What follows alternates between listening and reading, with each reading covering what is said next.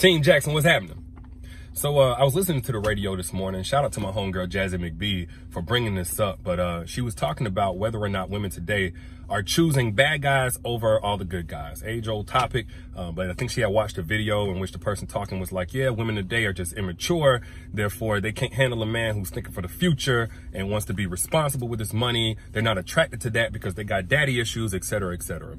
For me personally, I believe there's much less of an epidemic of women choosing bad guys over quote unquote good guys, and much more of an epidemic of self-proclaimed good guys qualifying themselves as good because of things that have absolutely nothing to do with the health and the quality of a relationship. Not only that, they feel entitled to every woman that they take interest in because they are self-proclaimed good, and they hate on other guys and they judge other guys who get the attention that they want out of jealousy, usually by things that have absolutely nothing to do with a person's character. They're just strictly going by circumstance. Now, that's not to say there isn't a such thing as the ratchet woman, the gold digger, the scammer, the city girl, whatever type of toxic woman that's only attracted to toxicity because that's what she herself has. And that's only, that's only the kind of guy that she's used to or could even attract. Cool. I know those exist. But for a second, let's speak to the majority of women, from the plain Janes to the flyest, the sexiest, the highest achieving women in the world.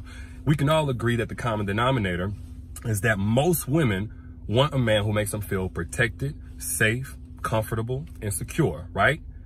Well, how is a woman supposed to feel secure with you as a man if you ain't secure with yourself enough to not be looking at the next man and hating on him because he's getting attention that you're not getting? Like, instead of becoming the guy that made a woman feel safe and secure, you thought your Morehouse degree in at least 2016 Infinity and the concierge at the front desk was going to impress women, but whenever it didn't, you got salty and you started pointing fingers at everybody else. Yeah, another man that's getting all the girls may dress different from you. He may have neck tattoos. In his youth, he may have made certain decisions where he had to choose between survival or breaking the law. So now he got felonies or some kind of record, but that don't make him a bad guy. Oftentimes, yeah, those guys do end up wasting a woman's time, but let's be real. Most of y'all ain't mad because you would have treated that woman right and she chose somebody who wasted her time. You mad because she ain't choose you to waste her time.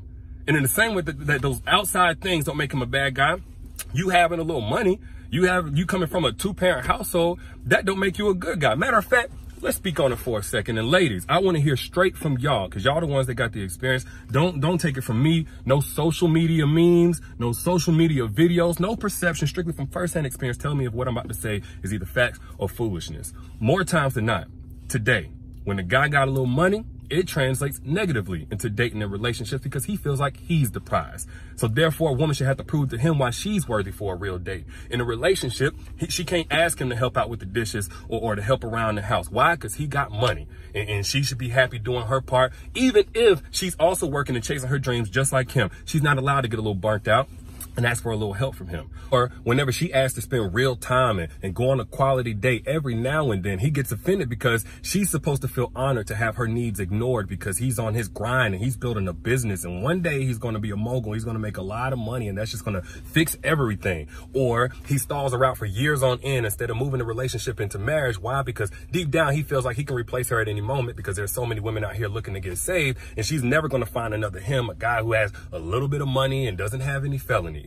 Y'all let me know, ladies, especially y'all, from firsthand experience, if I'm speaking facts or if I'm speaking foolishness. Because if I'm speaking facts, then the truth is it's a lot more problematic, this whole narrative of the good guy as opposed to all the bad guys who dress a certain way and talk a certain way, than it is women's choosing. No, women ain't looking over you because they got bad taste.